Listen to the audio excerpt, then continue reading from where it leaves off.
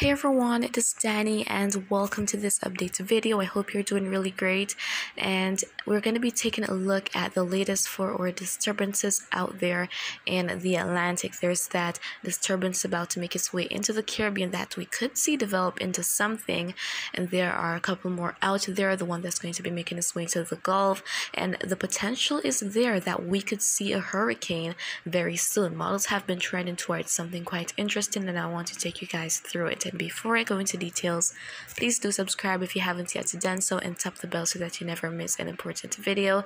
And I also want to direct you guys to my friend David's channel. He's really amazing at what he does, and his channel is WX Center Nazario, so you can check the pinned comments for the link that takes you there, and you can go ahead and subscribe and check out his latest updates. And so now let's go ahead and take a look at what is happening across the tropics. And here we can see that we've got our four systems out there, a lot going on right now. Another tropical wave is going to be emerging from the coast of Africa, and let's first zoom into the Caribbean and surrounding areas. And so here we can see that there is a lot of moisture up here. So we've got our disturbance that will be moving into the Gulf as we head into the new week, and it could try to form into something.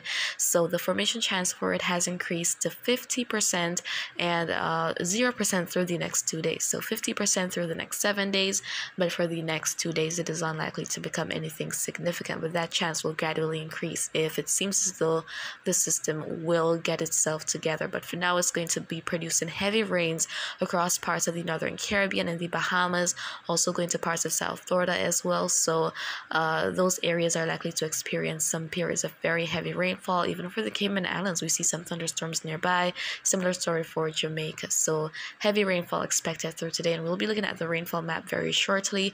Over into Central America, nothing too crazy going on. We see most of that activity down in parts of Panama, offshore of Panama right there. And as we head into the vicinity of the ABC Islands, especially near Aruba, there is some thunderstorm activity. So hopefully there'll actually be some substantial rainfall there, because it has been pretty hot and dry. Now let's drift further to the east, and here we can see that we've got our blob headed to the region. So this is coming in with a lot of heavy rainfall, which is likely to induce flooding across some areas. So Trinidad, Tobago, Grenada, the Grenadines, St. Vincent, even going up into St. Lucia, Barbados. You want to keep an eye on this for potential flooding today. Even other areas further up north, Martinique could also experience some periods of heavy rainfall. So we're talking about an unnamed and unorganized system. So the rainfall activity, it can be quite widespread. And there we have our next disturbance, 99L, which is continuing to lose its potential to become something. So the chance for it is decreasing. But as of right now, we can see that there is some activity across some parts of Northern South America, and going into the aforementioned areas of Lesser Antilles, there is likely some cloud cover, maybe even some rainfall as well. And so with all of this rainfall moving in ahead of the disturbance, what we're going to see as well is that the soil is saturated for some spots. So that is going to make those areas a bit more prone to flooding, because the water cannot infiltrate very quickly. So it kind of just piles up on the surface, and even increase the risk of those mudslides, landslides across those hilly areas. So guys, you really want to be on watch for this, and please take all the necessary precautions ahead of it.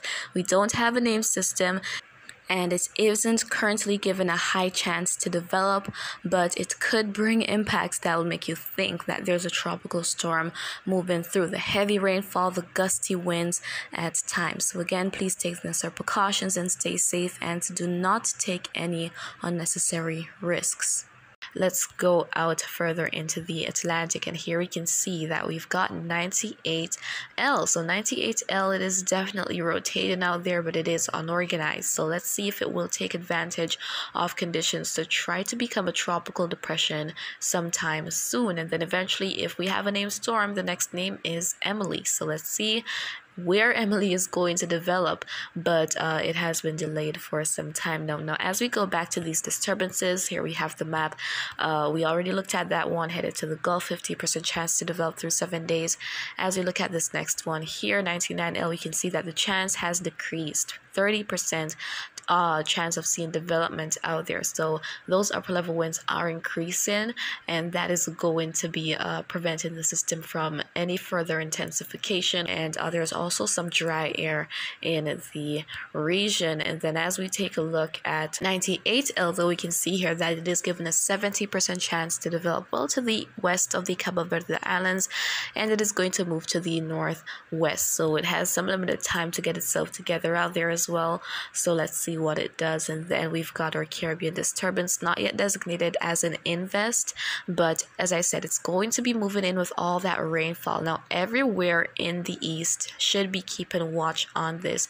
So as I said before, it's disorganized right now, and we're not talking about something defined. So that rainfall activity, it could be quite widespread as we head into the new week, and that flood potential is going to be there. And we're seeing this sort of change here where this westward to west northwestward track is expected. Now should it be on this trajectory, other areas such as Jamaica, even Cuba, could be impacted by this. So models are still suggesting that it is going to be making that turn up to the north, but it's just a matter of when it will do so. Will it do so sooner or later? Based on what the National Hurricane Center has, it could do so later. There's a lot down the road that we have to be paying attention to, because there is no certainty at this point in time. Now let's go ahead and look at conditions out there. As we look at this map here of the wind shear, it might be a little bit confusing, but there we have the white outline of the different areas. There's the Caribbean, and we see these colored lines: green, yellow, red. So green areas represent favorable upper level winds. So the upper level winds aren't too strong, they aren't interfering much with our organizing systems.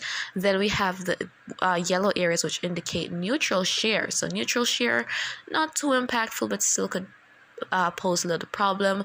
And then the red areas unfavorable shear. So when the wind shear is unfavorable, what happens is that it really just cuts off those thunderstorms. It prevents them from growing and intensifying. So overall, it inhibits intensification of the disturbances trying to develop. And so we can see that the wind shear is increasing as we look at the vicinity of 99L, even for 98L as well. So conditions will get increasingly unfavorable over the next couple of days. And then ahead of the Caribbean disturbance in the eastern and central Caribbean, there is some unfavorable shear, but things could get a bit more conducive as we head into next week, and it might try to get itself together in the eastern part of the basin. And so now on to the dry air map. So there is still some substantial amount of dry air out there, even across parts of the northeastern Caribbean, but we can see that things are getting more moist. There is this clear path of moisture for the future tropical waves, and as a matter of fact, that explains why models have been hinting at a potential hurricane, which will be going on to those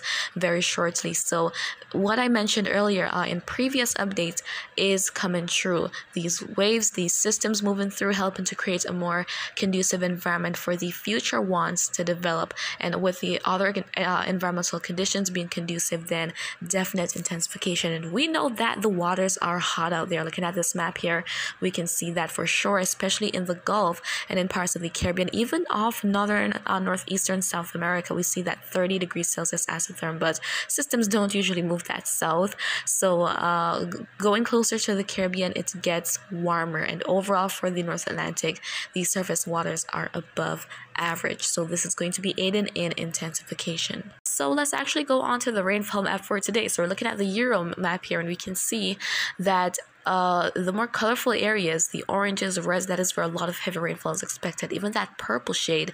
So for parts of Nicaragua, Costa Rica, Panama, most of northern South America, but in terms of the Guyanas, for Guyana, actually, most of the rainfall activity is likely for these spots. So there's that disturbance in the area, that daytime heat, and so there is going to be quite a bit of rainfall in some spots. And then, of course, the Lesser Antilles. Euro has it that from Trinidad, Tobago, Grenada, Barbados, and then as we head up to around Guadeloupe, there is going to be quite a bit of rainfall within these spots.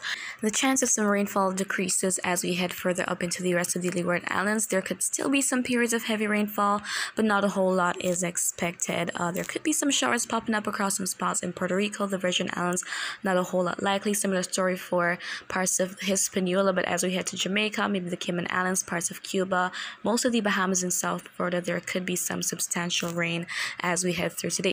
but it won't be the case for everywhere. For example, in Cuba and Jamaica, not everywhere will be experiencing the same kind of rainfall, but for the spots that do, there could be some periods of heavy downpour. The ABC Islands, hopefully there will be some rainfall, as I said earlier. And so finally, we're looking at what models have to show as we're going to be heading into this week. So there we have the forecast time there, and all these colors, these greens, yellows, they represent the precipitation rate. So we're looking for those circular lines called isobars, and they join areas of equal pressure. Now this is as we head into Tuesday of next week, so we can see that GFS isn't showing a whole lot happening.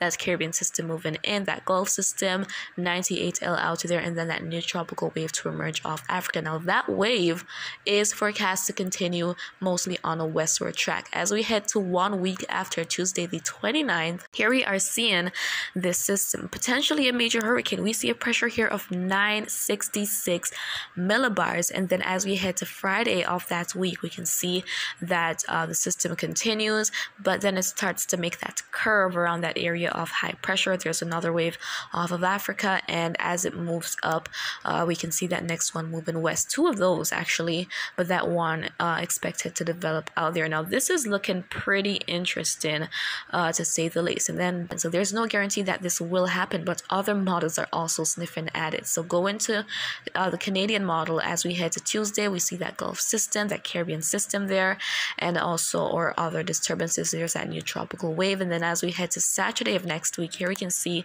that Caribbean system lifting up. That was what was in the Caribbean, by the way. So Canadian wants to take this system out of the Caribbean and intensifying into a hurricane, and then another storm coming from moisture pushing from the eastern Pacific, and then that tropical wave continuing as it intensifies.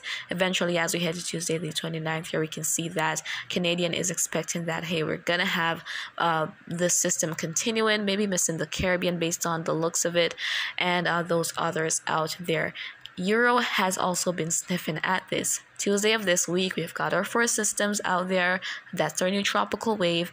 And then as we head to Friday, it is expecting that we might see something also coming from the Pacific. And this isn't something new, by the way. Models have been hinting at this actually happening, either the Bay of Campeche or the Western Caribbean. So let's see what's going to be happening. But as we head to Tuesday, the 29th, Euro here is expecting that we are going to see something in the Gulf intensifying, and then that system coming from the main development region, that tropical wave intensifying. Finally, the Icon model. So this is as we head to Saturday, the end of next week. Icon is also expecting development, but not showing that it will be a problem for anyone. There we have that intensifying storm, so maybe that Caribbean system moving out. So very interesting here, guys.